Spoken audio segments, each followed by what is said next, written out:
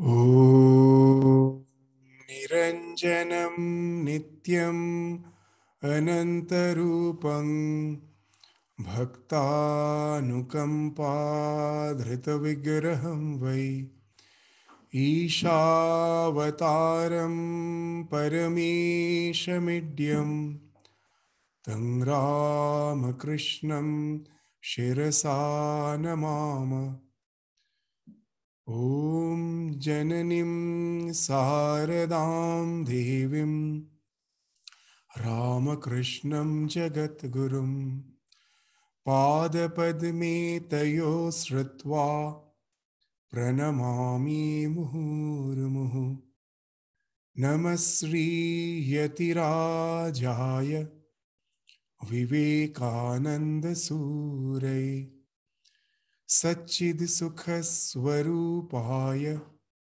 Swami Tapaharini.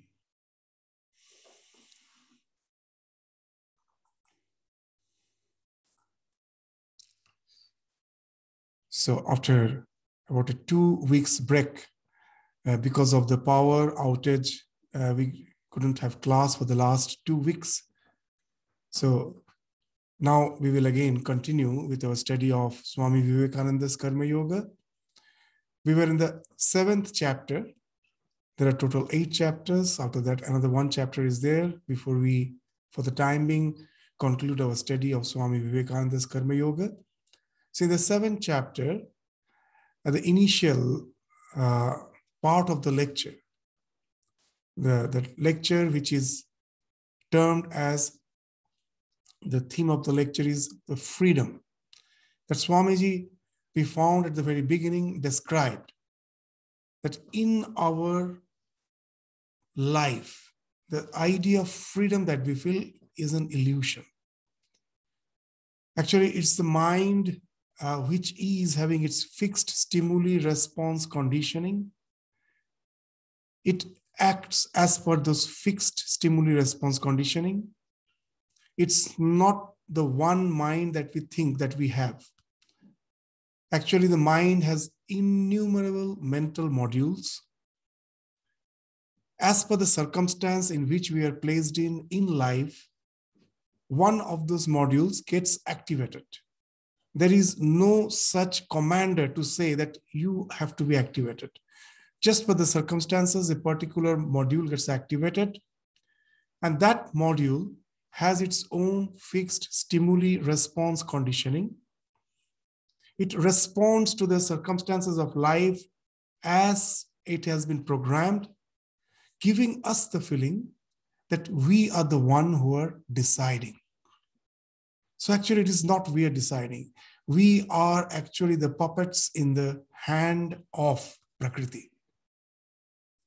So the question comes where our spiritual journey is, if everything is as such, predestined by the nature. So after giving this introduction, Swami Vivekananda will be now entering into the science of Karma Yoga.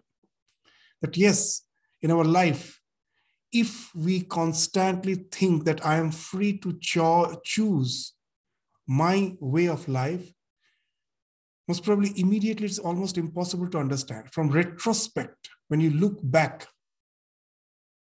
you will realize that as if nothing was decided by me, the destiny was playing its own role in forming the future.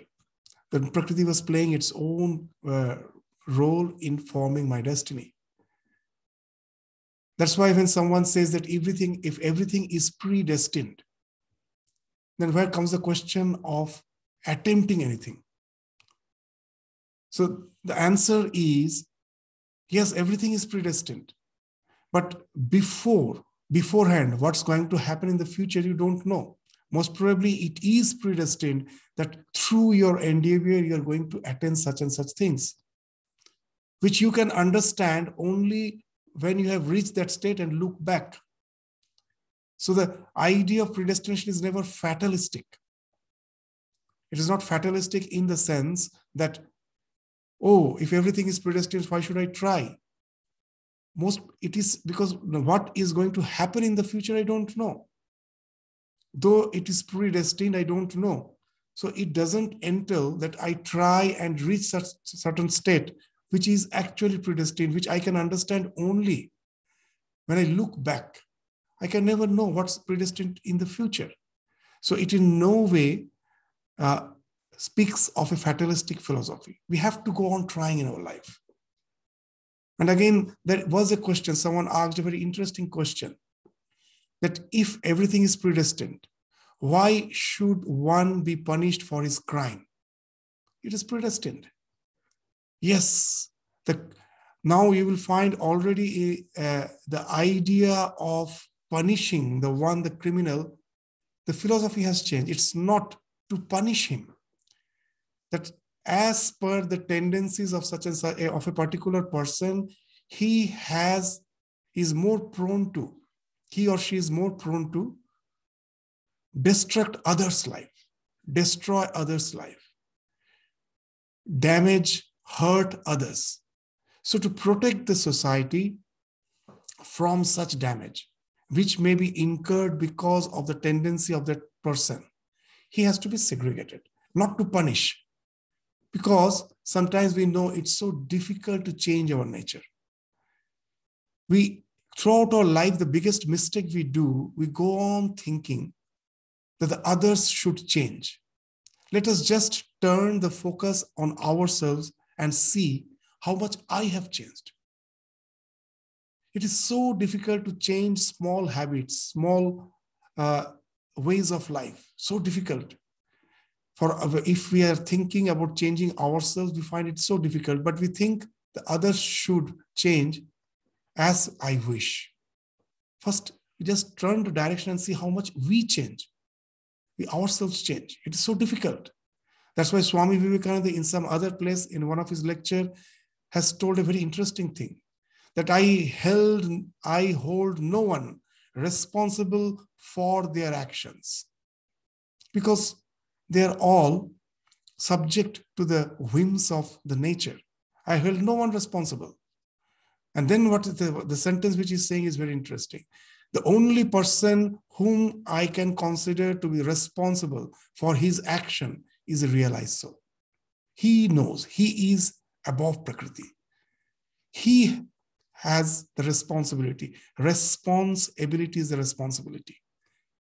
That how should I respond to a particular situation? As a human being, though we are at present the puppets in the hands of nature, we can go beyond the stimuli-response conditioning when we have that spiritual realization. You may say how it happens. The common example which we give again and again, that how it happens. When you go to the spiritual realization, you go beyond the stimuli-response conditioning. That Swami Vivekananda is giving that example. So many times we have cited, as it is contextual here. So we are going to cite it again. What that Swami is saying, that as a wandering monk, when I was traveling through the deserts of Rajasthan, I was extremely thirsty.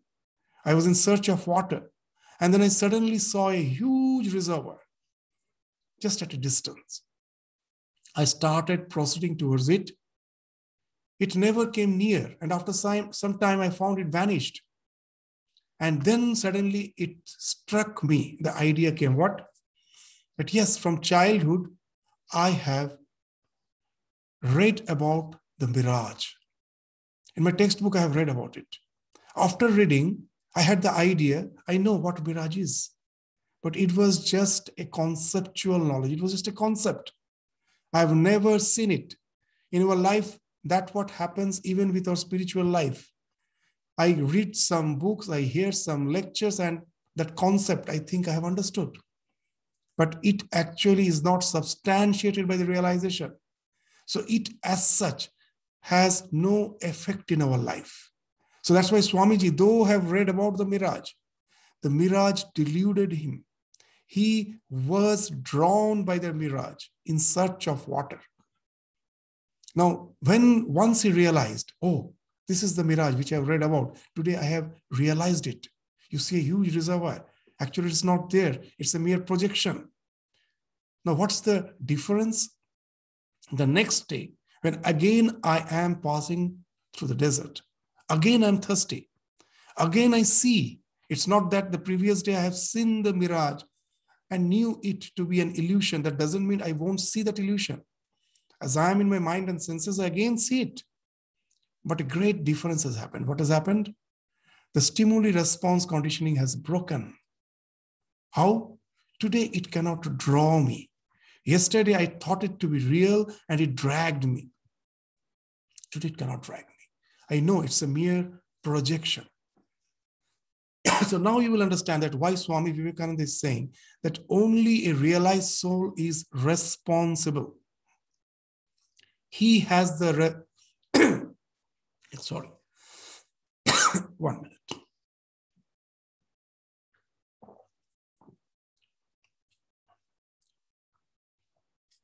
He has the ability to respond to the situation. All others are bound by the stimuli response conditioning. He alone is responsible. One have realized. No one else is responsible.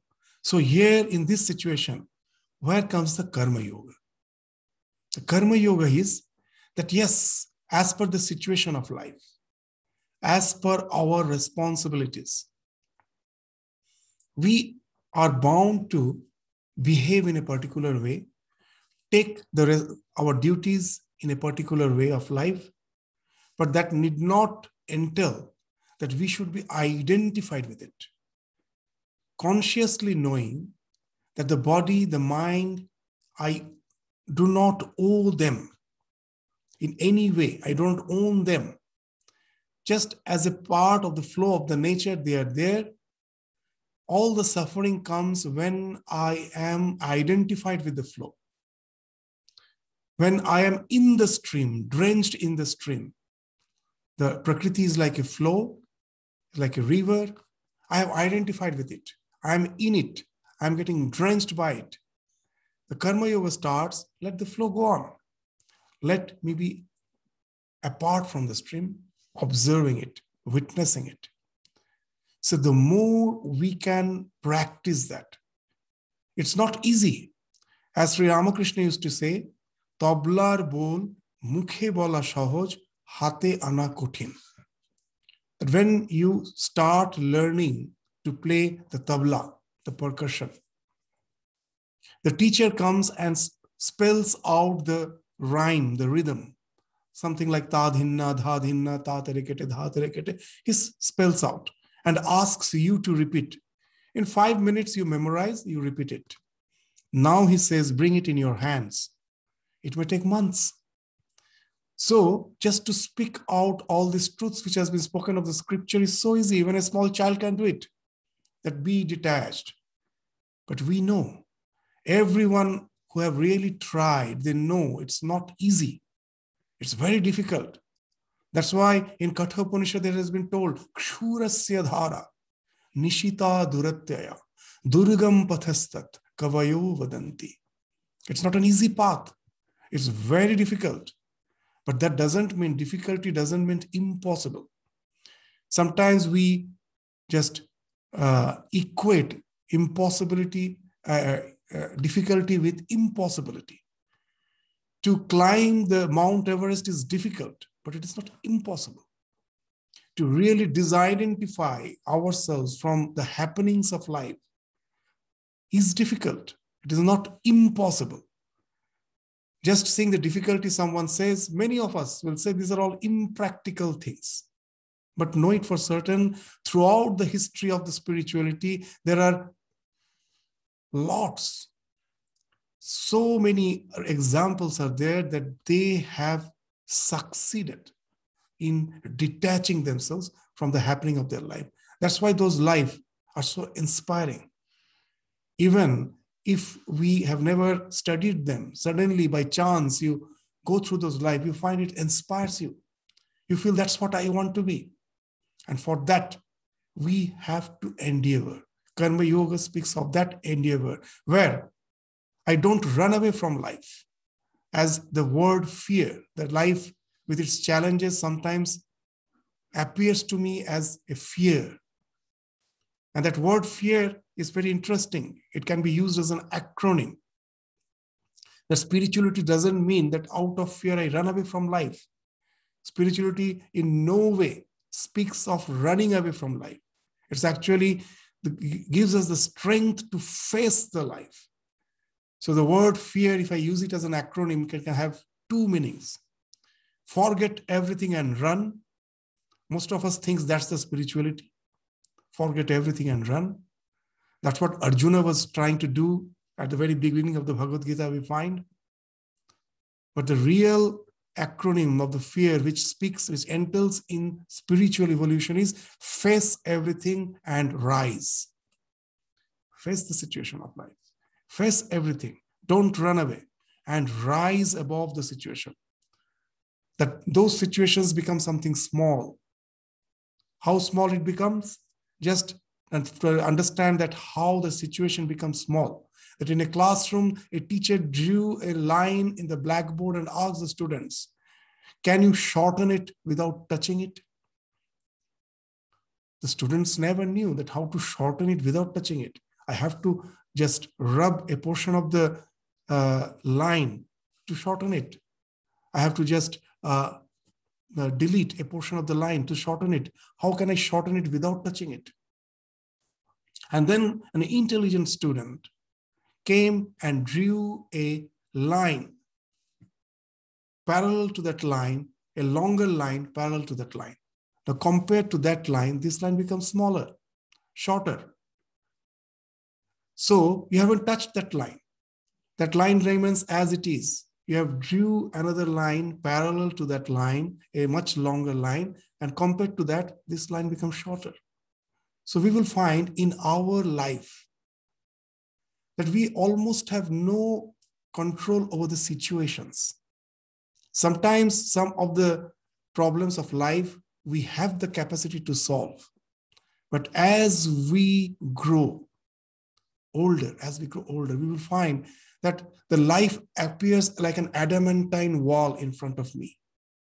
I was proceeding through the known paths. Suddenly I find there's a wall which I cannot cross. Or as if I am in the end of a precipice. One step further, you fall. So that's the experience which we all have in our life. That the known paths suddenly as if came to an end. So what's the way out?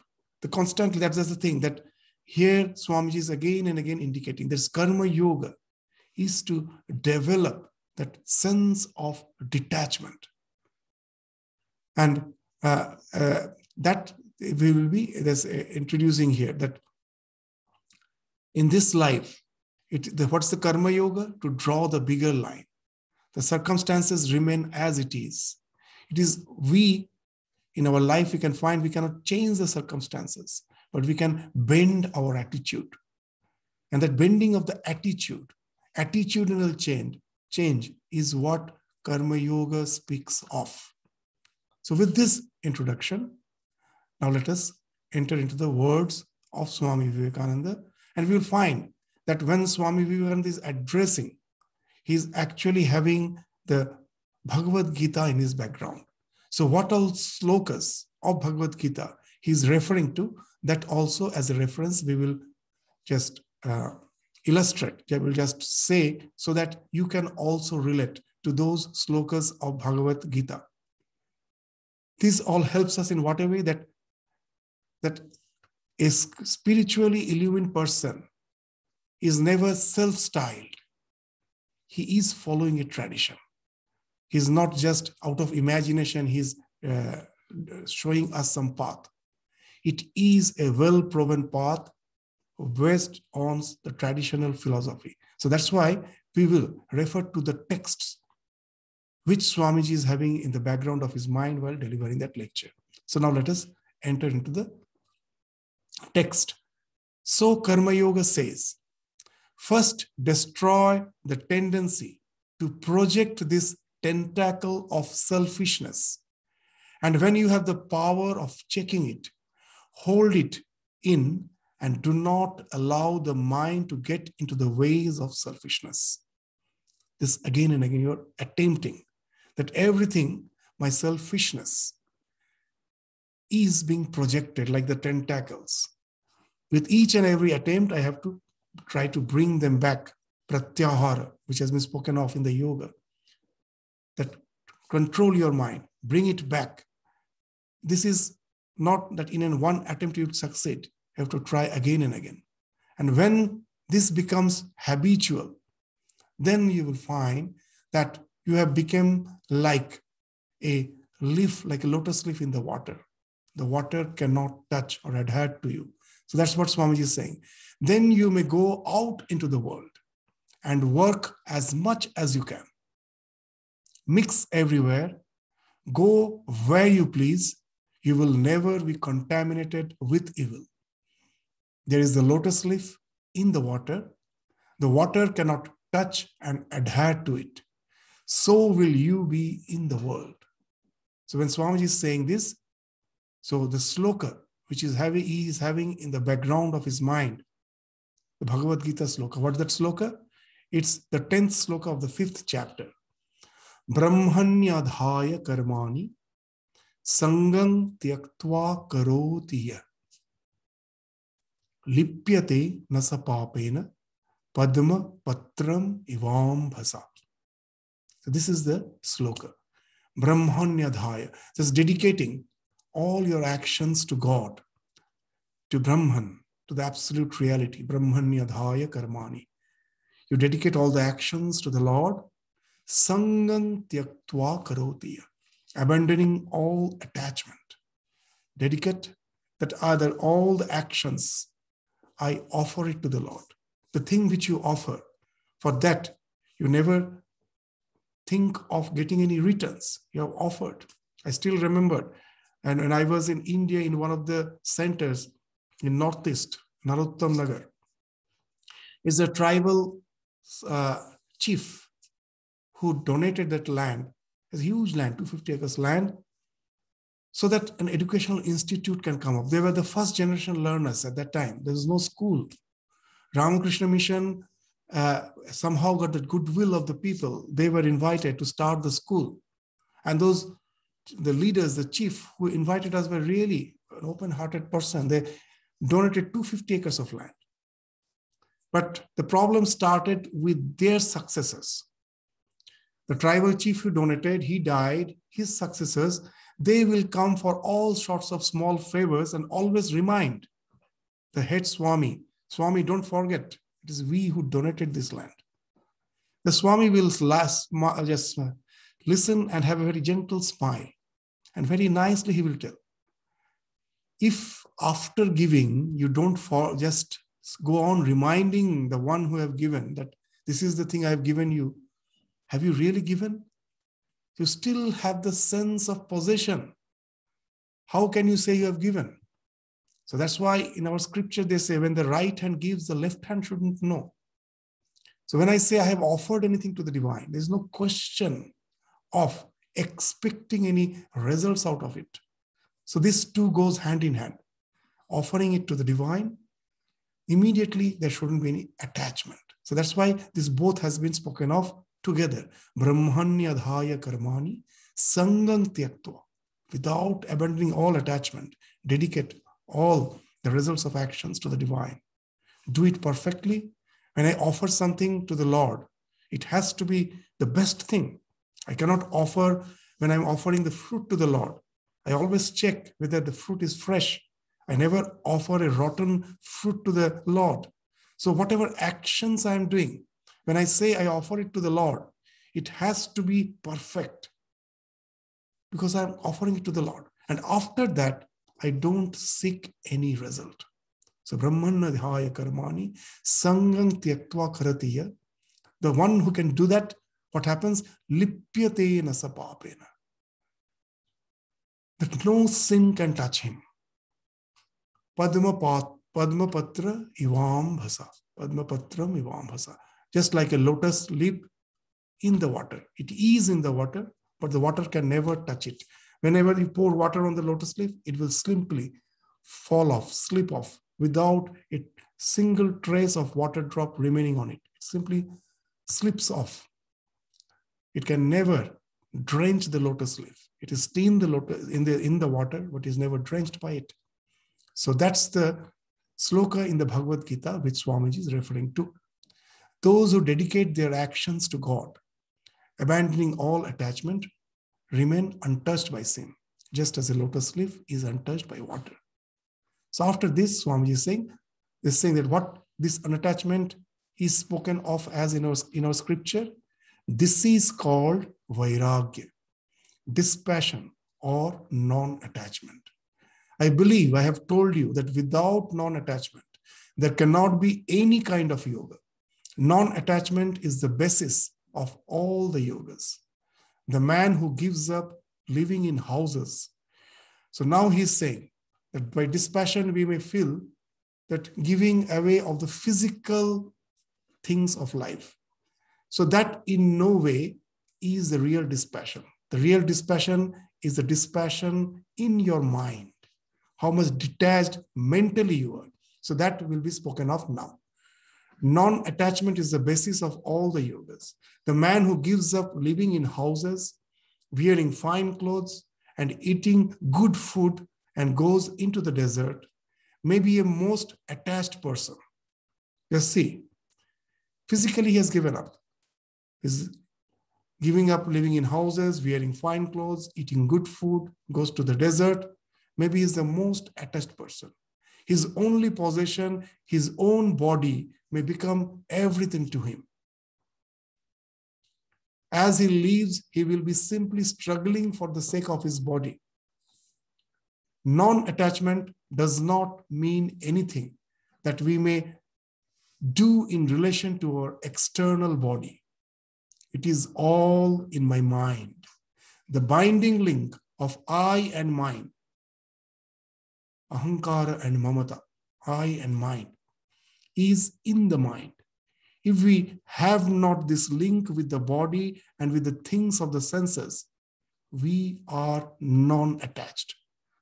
Just like King Janaka, the emperor, the king with all the wealth, is the example of non-attachment. Though he is the king, he never gets identified with his own wealth, with his power. So that's the thing Swamiji will indicate now, that a man may be in a throne and perfectly non-attached. So the example of King Janaka, Swamiji is having in the background of his mind. Another man may be in the rags and still very much attached. First, we have to attain the stage of non-attachment and then to work incessantly. Karma Yoga gives us the method that will help us in giving up all attachment, though it is indeed very hard. That's the thing. It is not easy. It's quite hard. It's difficult. But difficulty shouldn't be synonymized, but you shouldn't say the synonym of difficulty is impossible. It is difficult, but it is not impossible. That again and again in our spiritual journey, we find people saying it is impractical. It is not impractical. It is difficult, but it is possible. Impractical means that which is not possible. The moment you say it is impractical, it cannot be practiced, we are making the mistake. In life, we never have learned a single thing in one attempt. When we were a small child, we were crawling to walk. There were so many failures. The constant endeavor, we learned walking. We learned everything in life through failures. And when it comes to spirituality, we always look for slipshod remedy.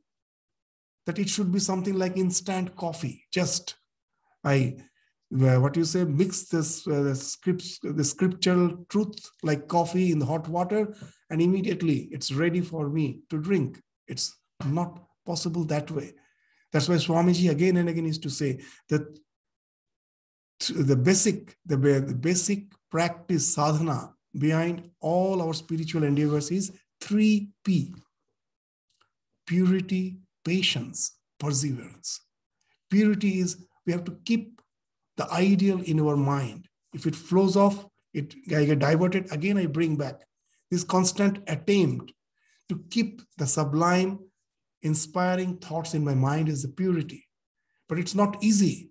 I have to persevere again and again, repeated failures. Again and again I try, persevere. And it may not happen in short time. It may take quite a long time. So I have to have patience. So that's why Swamiji is saying it's indeed very hard, but there's no other way than going on trying. So we have to go on trying.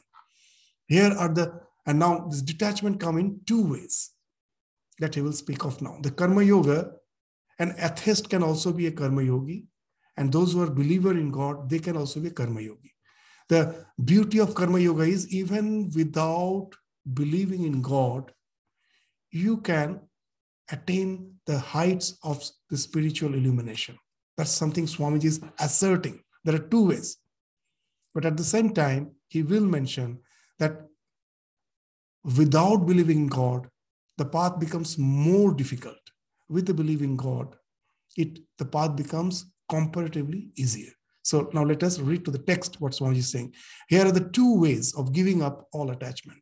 The one is for those who do not believe in God or in any outside help. They are left to their own devices. They have simply to work with their own will, with the powers of their mind and discrimination, saying, I must be non-attached. It's something similar to Stoicism, the Stoics. They also try to be detached without any higher ideal as such in the background of their mind. Just simply to be detached. Never just to be in the present, not to worry about what I have done in the past, not to anticipate in the future. Just what I have to do, I do perfectly in a detached manner. That also is a type of Karma Yoga, but it's not easy.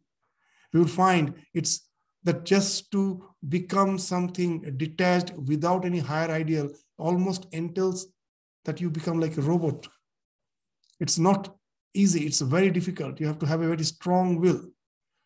But for those who believe in God, and again in the words of Swamiji, there is another way, which is much less difficult. They give up the fruits of work unto the Lord.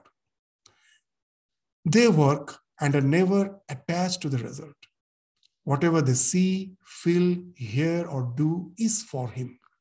For whatever good work we may do, let us not claim any praise or benefit. It is the Lord's. Give up the fruits unto Him. Let us stand aside and think that we are only servants obeying the Lord, our Master, and that every impulse of action comes from Him every moment. That's the catch. That every impulse of action comes from Him every moment. If it is He who is impelling me to certain action, I become an instrument. Can the pen ever say, the pen which is in the hands of an author who is writing books after books, novels after novels, can the pen ever say that it is I who have written the book? The one who is holding the pen, he is writing. So it is all the impulse for the actions comes from Him. That example we give again and again. The mother feels love for the child. If the mother thinks I am loving, she is mistaken. And from that, all the evils come, all the suffering come. The doer, the idea that I am the doer, I am loving, brings the sense of expectation. If I would have felt this love, do I own this love? No. What to speak of a human being. In this world, any creature, go to the National Geographic, see the videos that the Lord has implanted altruism in each and every being. There are so many videos, what to speak of your own children. There are tiger after killing a deer. The fawn is helpless for sustenance. He has to, the lion or the tiger, they're carnivores. They have to prey. That is their food. But after killing the deer, when they see the fawn, they're full of that parental love. They're protecting that. There are so many videos. So this altruism is in our genes. God has implanted. In entire creation, you will find the mother is always there to save the child. That has been implanted in our heart. So, can we say, I love? We cannot. Just seeing a beggar, if you feel like giving a few pence, the compassion which has came from your heart, what we say, oh, I am so compassionate. Are you really compassionate? But the compassion which came, how it came, from where it comes, have you really can say that it is I who possess it, it is my character? No. The Lord has made us in such a way that just seeing somebody in need, suddenly it comes and we are impelled to give something to that person. So each and every impulse for action comes from Him. If altruism was not in our genes, creation wouldn't have been possible. The entire creation. And that's why now the modern findings of biology is challenging the Darwin's theory of competition and fight leading to evolution is being challenged again and again. Throughout nature, we find it is the altruism. It is the win-win strategy. It's the synergy.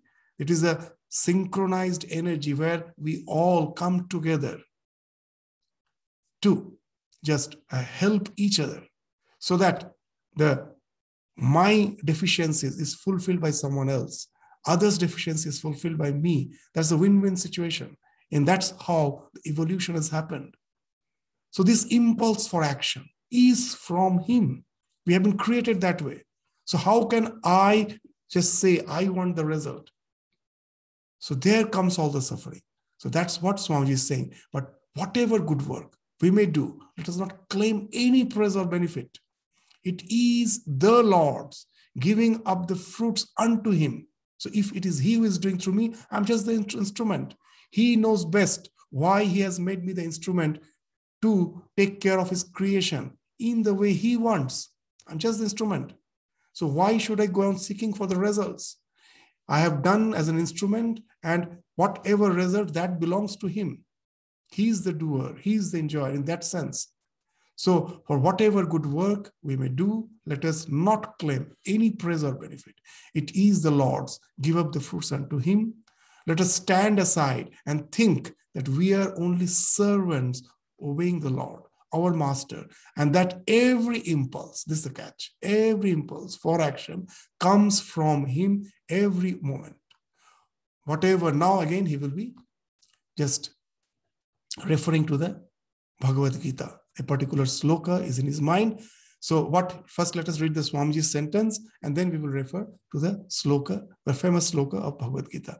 Whatever thou worshipest, whatever thou perceivest, whatever thou doest, give up all unto Him and be at rest. So it's the 27th sloka of the 9th chapter of Bhagavad Gita. Yat karoshi, whatever you do. Yadasnashi, whatever you eat. Yajjuhoshi, whatever you offer as oblation to the sacred fire. Yat tapasyasi, whatever austerities you do. Yat tapasyasi kaunteya tat kurushva madarpanam. Do it as an offering to me, to the divine. So yat karoshi, yadashnashi, yajjuhoshi, dadasi yat tapasyasi kaunteya tat kurushva madarpanam. Whatever you do, whatever you eat, whatever you offer as oblation to the sacred fire, whatever you bestow as a gift, and whatever austerities you perform, O son of Kunti, Arjuna, O son of Kunti, do them as an offering to me. So that's the sloka which Swamiji is having in the background of his mind when he's saying, whatever thou worshipest, whatever thou perceivest, whatever thou doest, give up all unto Him and be at rest. There's a wonderful song of Rabindranath Tagore. Tomar holo shuru, amar holo shara. That and give it to Him and be at rest. That this Tagore songs sometimes are very difficult to understand. That from what he's saying that for that he's at whom he's addressing, we don't know. If you just take the literal meaning, he's just saying, for you it's the beginning, for me it's the end. What does it mean? It's in a very poetic way. That once I offer all the results of action to the Lord, now all the headache is His. For him, it's the beginning. Now it's the beginning for you. I have offered. What are you going to do with my life? It is your headache. Amar holo shara. I am at rest. So that's the thing, that be at rest. Offer it to the Lord. Make it his headache and be at rest. Thus, I have given all the results of my action to the best person in the world. There is no one better than the Lord. In our day-to-day life, sometimes if we have to faith, if we have to some trust, we always trust whom I believe to be a nice person.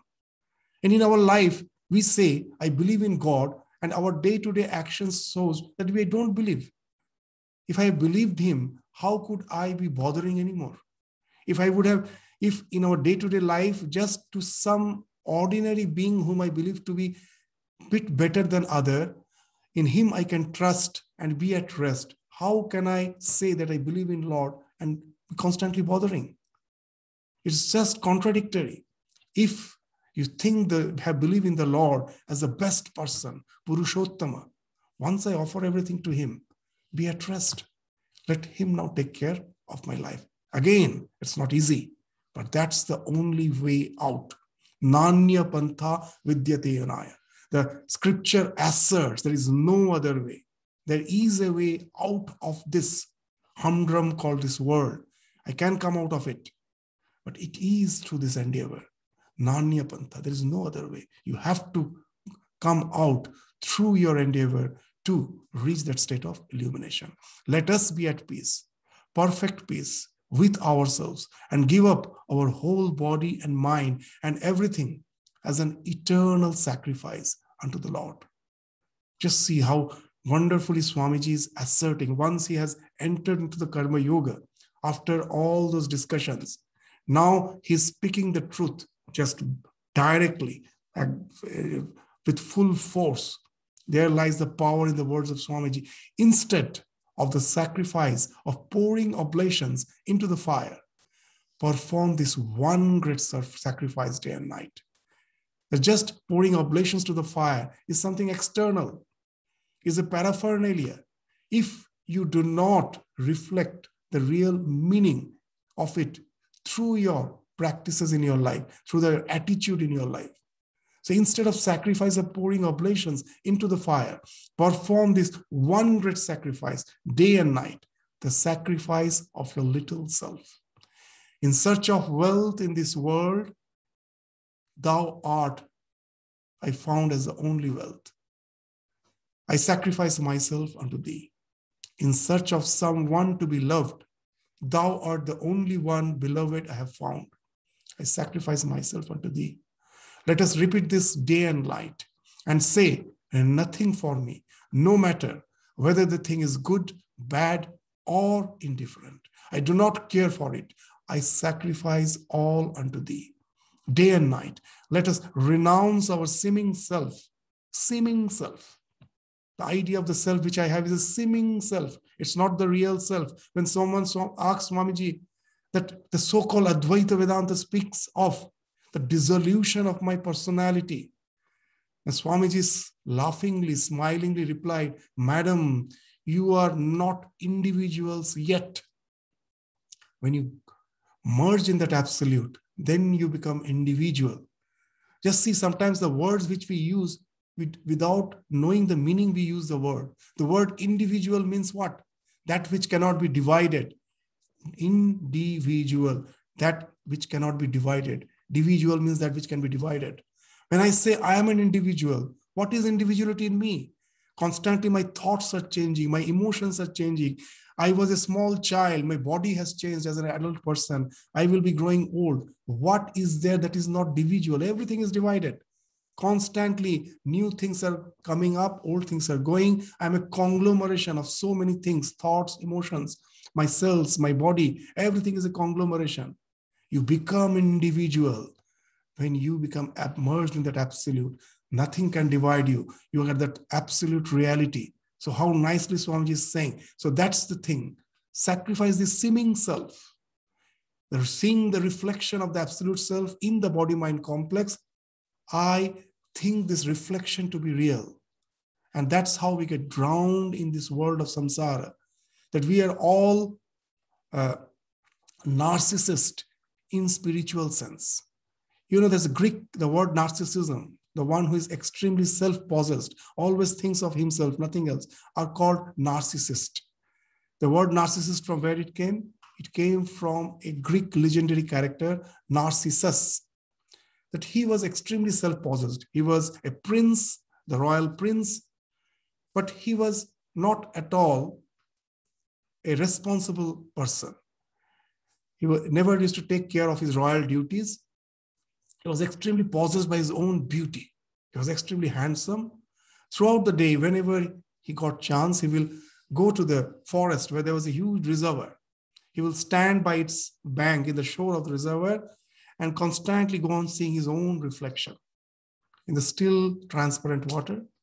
And one day, he got so infatuated with the reflection. He thought it to be real.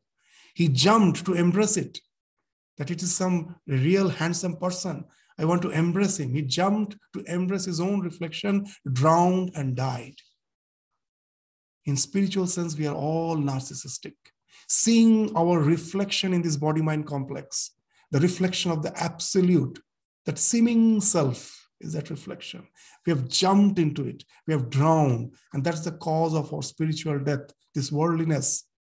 So we have to renounce our seeming self. That's what Swami is saying. Day and night, let us renounce our seeming self until it becomes a habit with us to do so, until it gets into the blood and nerves and the brain, and the whole body is every moment obedient to this idea of self-renunciation. So this is the practice. We have to go on again and again. Endeavor, purity, patience, perseverance. You have to persevere.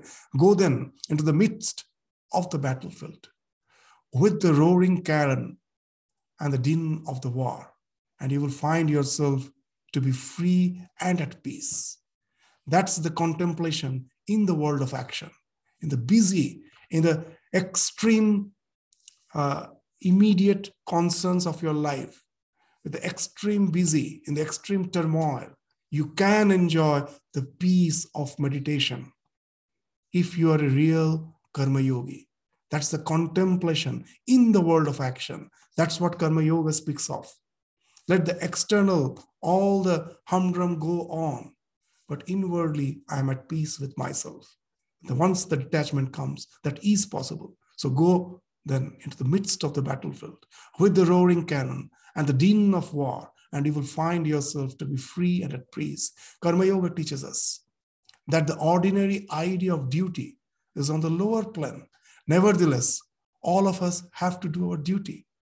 We may see that this peculiar sense of duty is very often a great cause of misery. Duty becomes a disease with us. It drags us ever forward. It catches hold of us and makes our whole life miserable. It is the bane of human life. This duty, this idea of duty, is the midday summer sun which scorches the innermost soul of mankind. So duty comes from swabhava, that out of necessity, when we do something, we go on doing it again and again. After some time, we find what? That it has as if created a path in my mind. I forget the necessity. Just to do it becomes my obsession. And now that obsession is not only in me, it has become pandemic. It's for all. And to cover that obsession, to cover that corpse called obsession, what we do, we cover it with flowers. The corpse, if you try to cover the corpse with the flowers, what will happen?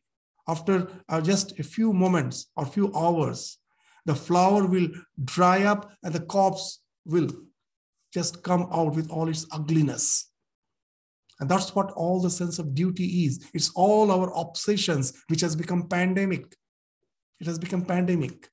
And that we try to cover with flowers and name it as our duty. That's what Swamiji is indicating. Look at those poor slaves to duty. Duty leaves them no time to say prayers, no time to bathe. Duty is ever on them. They go out and work. Duty is on them.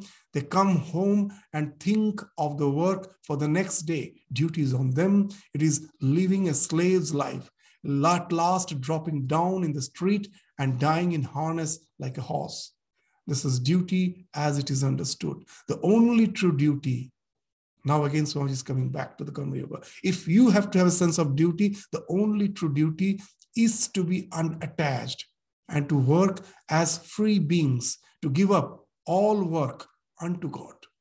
If all the so-called apparent necessities of life have made me obsessed of them, the necessity has converted into obsession. All our obsessions are nothing. They are necessities. By repeatedly doing, I forget the necessity and they become my obsession. Now, if that is the thing, that my necessity gets obsession, then ultimately to have that real bliss in life, happiness in life, that is the necessity for all of us. And that is possible only through being detached.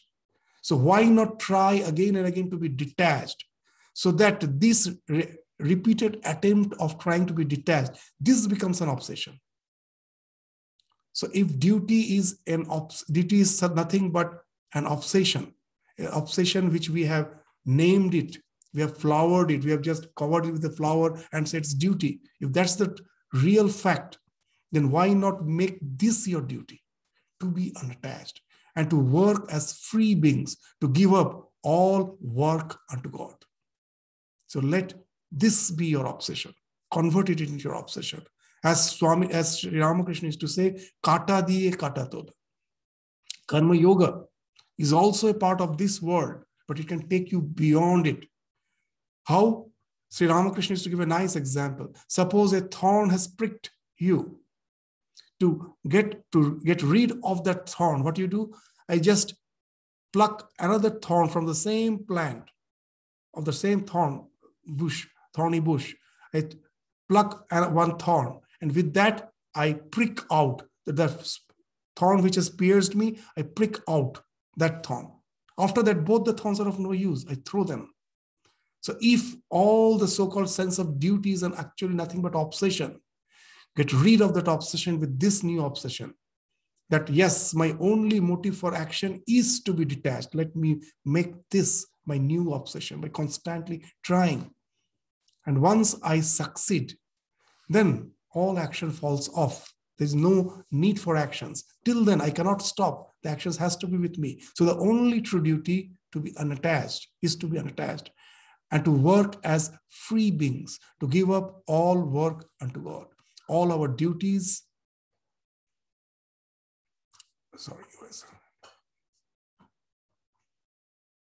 all our duties are His. Blessed are we that we are ordered out here. We serve our time, whether we do it ill or well, who knows? If we do it well, we do not get the fruits. If we do it well, neither do we get the care. Be at rest, be free and work.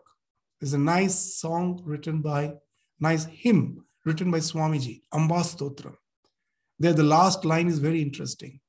That Samba, O Parvati, O the mother, O the consort of Shiva, O Samba Shiva Mamagati. You are my final resort. Safale afaleva. Whether I succeed in the worldly sense or whether I am a failure, ultimately you are my goal. Even in my spiritual journey, if I succeed or I fail, you are my goal. Samba Shiva Mamagati Safale Faleva. It's a perfect resignation that I am doing what you impel me to do. But at last, it's in your lap. Where is my place? When the game is over, that is the place of my rest. So you are my gati. You are my final refuge. Safale afaleva. I'm just doing as per the way you are impelling me to do. But I know that this means nothing.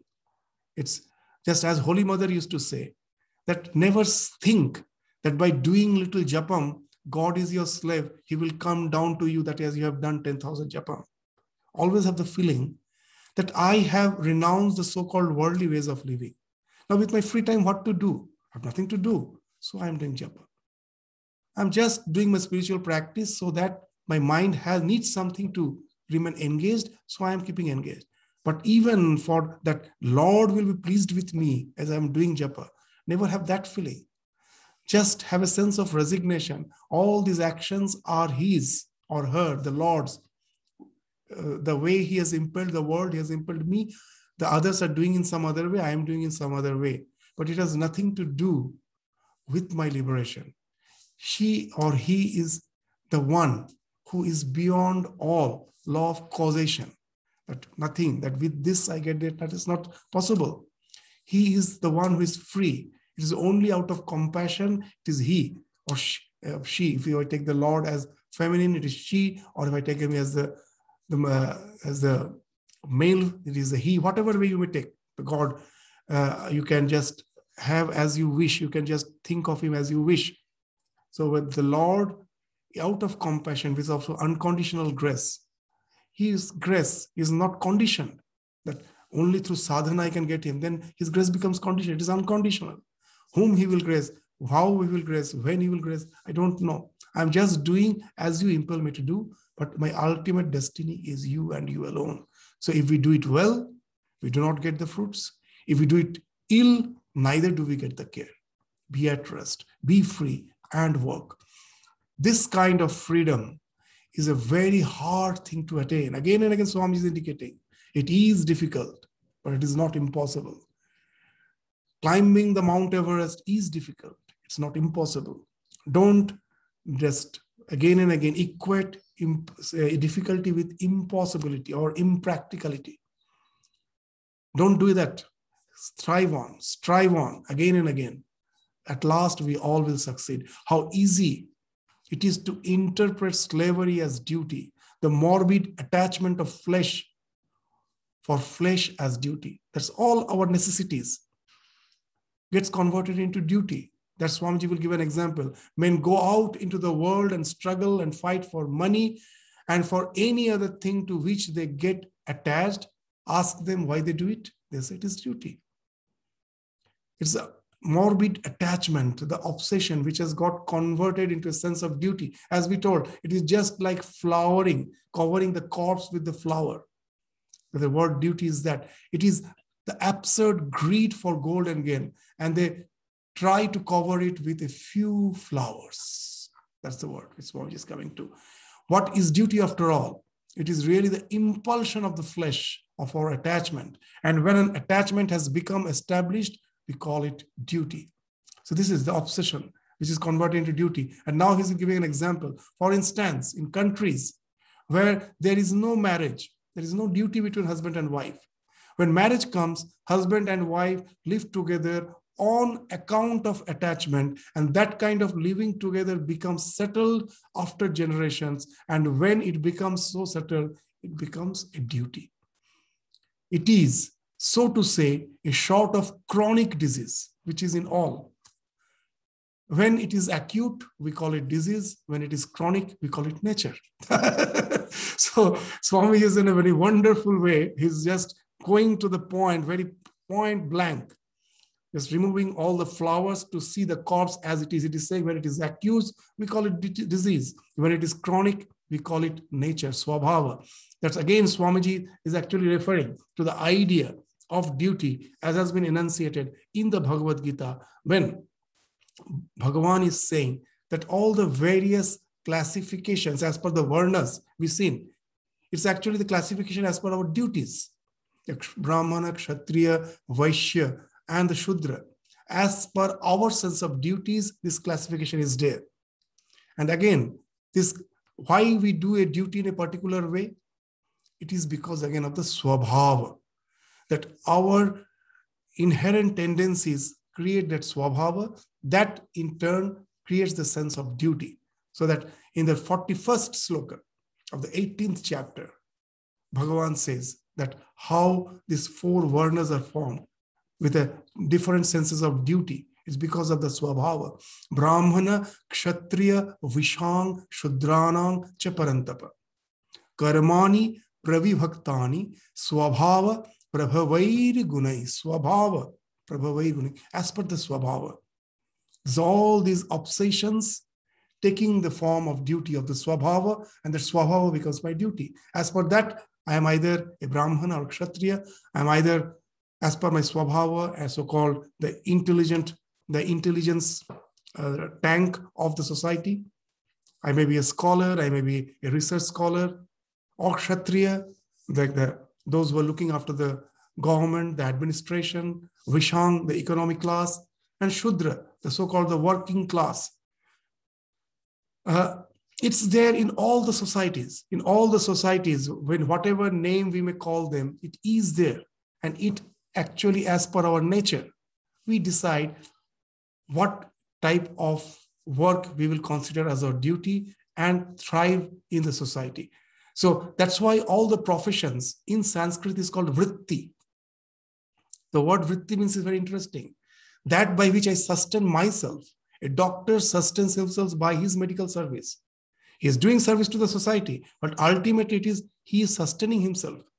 An engineer sustains by being an engineer. A teacher sustains himself by being a teacher. And that's why that word vritti is used for your thoughts. If the thoughts are not there, your mind is not there. So what sustains your mind? Those thoughts. That's why thoughts are called vritti. It's very scientific. So this is the idea of this profession. The vritti comes from my urge to sustain myself as limited psychophysical beings. It is actually an obsession which we are covering with a flower in the name of duty. Then how can we get rid of this sense of duty? No. With this sense of duty, keeping that as intact, taking the responsibilities in which I have been placed, through Karma Yoga, I can spirally move upwards. So that's, again, Swamiji will be referring to a Bhagavad Gita sloka to discuss that idea, that how to get rid of this disease. I cannot simply, just as we say, that sometimes in the name of spirituality, we throw the baby along with the dirty water of the bathtub. That's not the way out. If you have headache, you cannot simply cut off the head. That is not the way out. I have to accept that this as an integral part of me, my nature. Whatever may be the reason which has resulted it is my nature. I cannot jump out of it. Accepting that, how can I transcend that? So that again is being indicated by Bhagavan in the Gita in the 46th sloka of the 18th chapter, as he is about to conclude the lessons of Bhagavad Gita in the 18th chapter. In the 46th sloka, he will mention that. And that's the portion which Swamiji will be referring to continue with his conclusive remarks of this Karma Yoga. He will take up from the next paragraph. So today, we are almost, the time is up. We will take up that with this idea that as per Swabhava, we are bound to do the so-called duties of our life. And what's the way out? Where Karma Yoga comes to picture, what's the way out of it? That's the thing which we will again take up in the next class. And we will most probably trying to complete this chapter in the next class with the conclusion remarks of Swamiji in this regard of duty. That the duty is something which is a limitation, but we can go beyond this limitation by not forsaking our duty, by doing the same duty with a different attitude. That Karma Yoga speaks of attitudinal correction, attitudinal change. It's not changing the way of your life, all the professions of life.